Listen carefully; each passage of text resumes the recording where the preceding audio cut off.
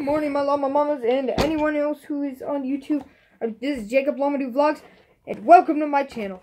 I will be reviewing this Lego Star Wars Bionicles Imperial Death Trooper set number 75121. It's 8-14, and it has 106 pieces. This guy is really cool. I actually was asking for this guy. He's really cool. Like, I have a couple of them. As you can see my background, if you see right here, I got Cody. Back there, I've got Chewbacca and K2SO. There's back, and I love these guys. They're cool. I've also down here have General Grievous and Darth Vader and Luke Skywalker, I'm pretty sure. Yeah, Luke Skywalker. Anyways, let's get on with this thing. Alright. This one I will be building in okay. It's already built. Okay. Like, I guess we can get rid of this box then, and I'll be right back. Sorry guys, just some little malfunction. No, he did not come built. I already built him. I don't think I'm going to do any of these building videos. That will take a long time, and I don't like 20-minute long videos of recording stuff. I like to keep it kind of short, and that would waste a lot of memory in my phone. But anyways, here is our Death Trooper figure. I know, he's a little small. He's actually pretty tall compared to, like, Cody. If I bring Cody in here, he's tall. Like an entire head tall, so I don't know. He's not as tall as Chewbacca, though. But anyways, stop listening to me talking. So, let's start with the head. I just gotta pop it off. So, he's got a lot of detailing in his head. A lot of detailing. And we can get this to focus. So, he's got these dark green lenses. But he's also got this bright green, kind of like glowing thing. Like in the movie, it lights up. And his eyes are dark green. People think it's black, but it's actually dark green. It was confirmed by the director of Rogue One. I can't remember his name right now, but here on the side, he's got his little, like, focus thing. I don't know what they're called. And coming around to the back, he's got these little ventilation system type deal things over here. And on this side, it's kind of just blank. And his is kind of, like, more face forward, which I think is really cool. These guys are cool. I like these guys. They're much cooler than Stormtroopers because they can aim. Ha!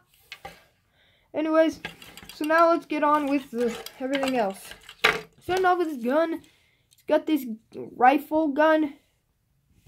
And when it comes with blasters, but usually when you press this thing, it would launch the blaster out of there. You can see it's got the blaster hole. This is an armrest piece, and his hand would stick on this little four-sided red attachment piece. And he also comes with a little minigun. It's really cool. It's just, I don't know, a minigun. You would shoot the blaster out of there. That's like a focus deal right there. And that just attaches with this little piece right here. You can just attach it on the side of his leg. Alright. Now let's get on with the rest of the figure. So going up his legs, he's just got plain black legs until, you know, you reach the top of the leg and it's got the little blaster. But on the other side, it doesn't have a blaster. So now if we take a look at his torso piece, that's just going to pop off. It's got a lot of detailing. It's even got crotch detailing. Sounds so weird. But he's got crotch detailing. He's got this little, like, gap type deal thing. He's got this belt. You can see the silver belt buckle. He's got this little loop thing that would attach his armor. And he's got a bunch of this line texture type detail thing, like all over his suit. And then he's got this line detailing right there. He's got two buckles on the side, and he's got this gray line that goes down on the top of his torso. So yeah, that's all for his torso. So now we can take another better look at him. On his arms, it's plain black. Except for this, on this side, it's got this little line and a couple scratches on his little, like, shoulder protect. He's got this little claw thing, which I don't know why. He never used a claw in the movie. You guys can tell me, like, is it like his comm link or something? Because, I mean, I don't know. It looks cool, though. Then he's got this little hanging piece, which attaches these little buckle things that are full of probably bullets. And it also hangs over his shoulder. It just folds over his shoulder. It's like a little shoulder cape.